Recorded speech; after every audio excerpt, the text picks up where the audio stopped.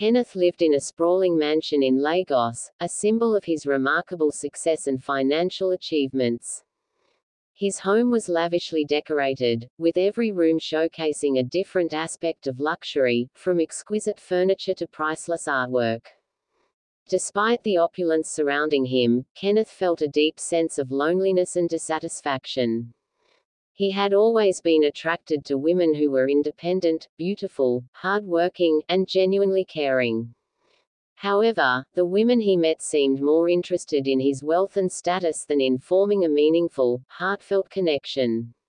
This constant pursuit of superficial relationships left Kenneth disillusioned and yearning for something more genuine. In search of a more authentic connection, he decided to leave behind his glamorous lifestyle and venture into a village. There, he hoped to find a simpler, more sincere kind of love, free from the distractions and pretenses of his wealthy life. Meanwhile, Debbie faced a similar dilemma in her own life. Despite her considerable wealth, she was constantly disappointed by the men she met, who seemed more interested in her money than in getting to know her as a person. The constant focus on her financial status made genuine connections feel impossible. Frustrated by the superficiality of her relationships, Debbie sought a way to escape this facade. She decided to take a holiday to a quaint village, where she could live under a different guise. Disguising herself as an ordinary working woman allowed her to experience life without the pressures and expectations tied to her wealth. Her intention was to meet people who would appreciate her for her true self, not for her financial resources. By stepping away from the trappings of her affluent lifestyle, she hoped to find a more authentic and sincere connection. In the village, Kenneth and Debbie's lives unexpectedly intersected. Each was unaware of the other's true identity and both were living under false pretenses. Kenneth had assumed the role of a modest small-scale entrepreneur, immersing himself in the everyday routines and simple pleasures of village life. He found joy in the unpretentious activities and the genuine interactions that came with his new identity. On the other hand, Debbie had adopted the persona of a schoolteacher, embracing the opportunity to engage with villagers on a more personal and meaningful level. She enjoyed the straightforward conversations and the sense of community that came with her role, which contrasted sharply with the superficial interactions she was used to in her previous life. The village setting allowed them to experience life through a lens of authenticity, albeit under their assumed roles. Kenneth and Debbie quickly developed a routine of visiting each other frequently, making the most of their time in the village. They enjoyed sharing meals together, savoring simple, home-cooked dishes that brought them closer. Their days were filled with exploring the picturesque countryside, discovering scenic spots and hidden gems that the village had to offer. They also took part in local festivals, participating in traditional dances and celebrations, which allowed them to fully immerse themselves in the village culture. Through these shared experiences, Kenneth was deeply touched by Debbie's genuine kindness and the way she cared for those around her. Her sincere nature stood out, making him appreciate her even more. Debbie, in turn, was impressed by Kenneth's humility and the dedication he showed in his work, despite his modest role in the village.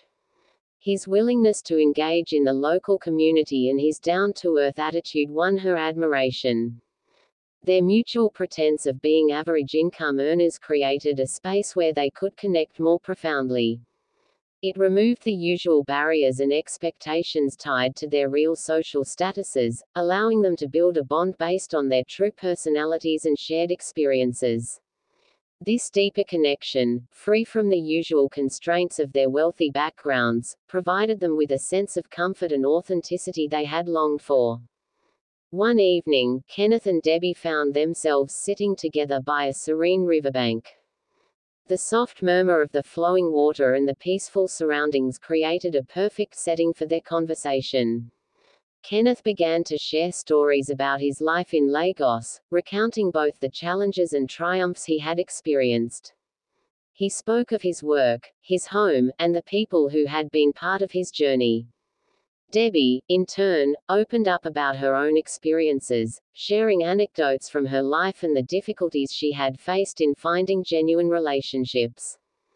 As they talked, they found themselves laughing over the small, amusing details of their stories. The simple joys and quirks of their lives provided a refreshing contrast to their usual experiences. They relished these moments of lightheartedness, which brought them closer together. In each other's company, they felt a deep sense of solace and understanding. The honesty they shared about their lives, combined with the simplicity of their current situation, allowed them to build a strong emotional connection. Their conversations and shared experiences, free from the pretenses of their real identities, strengthened their bond and made their relationship feel more genuine and meaningful. As their holiday drew to a close, Kenneth and Debbie faced the difficult moment of parting ways. The time they had spent together in the village had been filled with meaningful interactions and genuine connection, and both felt a sense of reluctance as they prepared to return to their separate lives. Despite their growing attachment and the deep bond they had formed, the reality of their departures loomed. Kenneth and Debbie each returned to their respective homes with a newfound sense of understanding and appreciation for one another. The connection they had built during their time away from their usual surroundings had become something truly precious and irreplaceable. They recognized that what they had found in each other was rare and worth preserving. Determined not to let their relationship fade away, they made a mutual decision to continue their connection despite the distance. They were both committed to nurturing what they had discovered together, knowing that their bond was special and worth the effort to maintain. This shared resolve to keep their relationship alive was driven by the profound impact they had on each other's lives and the sincere affection that had grown between them. When Debbie first visited Kenneth's mansion in Lagos, she was struck by the sheer scale of its grandeur. As she entered through the grand entrance, she was greeted by a sprawling foyer with gleaming marble floors that seemed to stretch endlessly. The expansive space was adorned with lavish decorations, including intricate chandeliers and elegant furnishings, which created an atmosphere of unparalleled luxury. Every corner of the mansion revealed a different facet of opulence. The living rooms were meticulously designed with exquisite furniture and ornate details that spoke of exceptional taste and wealth. Art pieces of immense value and beauty were displayed prominently, adding to the sense of extravagance. Debbie had always known Kenneth as a humble and hard-working man during their time in the village. His true wealth had been hidden behind the modest facade he maintained there. Seeing his real estate, so lavish and beyond anything she had ever imagined, left her deeply astonished. The contrast between the opulent setting of Kenneth's home and the simple, unassuming village life they had shared was striking. This disparity made her reflect on the difference between the man she had come to know and the life of affluence he actually led, highlighting how they had managed to connect so deeply despite these differences. A few days later, Kenneth went to visit Debbie at her apartment. He had been expecting something modest and simple, so he was taken aback by what he saw. The apartment was incredibly stylish, with a modern design that featured sleek furniture and beautiful decorations. The view of the city from the apartment was impressive and added to its grandeur. It was clear that the apartment was very luxurious, much more than Kenneth had ever imagined. This level of elegance and sophistication was a stark contrast to the simple life they had shared in the village. Kenneth realized that Debbie's wealth was much greater than he had known, as she had always appeared to be just an ordinary schoolteacher. The difference between her actual wealth and the humble image she projected left Kenneth feeling astonished and thoughtful about how people's true situations can be so different from what they seem. As they sat together in Kenneth's study, the room filled with the luxury he had gathered over the years, they finally decided to open up about the truths they had been hiding. Kenneth admitted to feeling disheartened by relationships that seemed shallow and insincere, where people were more interested in his wealth than in him as a person. He expressed his deep desire to find someone who truly valued him for who he was and not just for his money.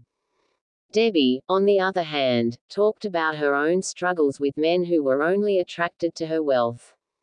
She revealed her frustration with not being able to find a genuine connection, someone who would appreciate her for herself and not just for her financial status. Both of them, sharing their honest feelings, realized they had been longing for something real and meaningful in their lives. They both came to the realization that they had found in each other a kindred spirit, someone who truly understood the challenge of living in a world where money and status often overshadowed genuine connections. Their initial deception, where they had pretended to be something they were not, had served a purpose. It allowed them to meet each other without the usual distractions of wealth and social status.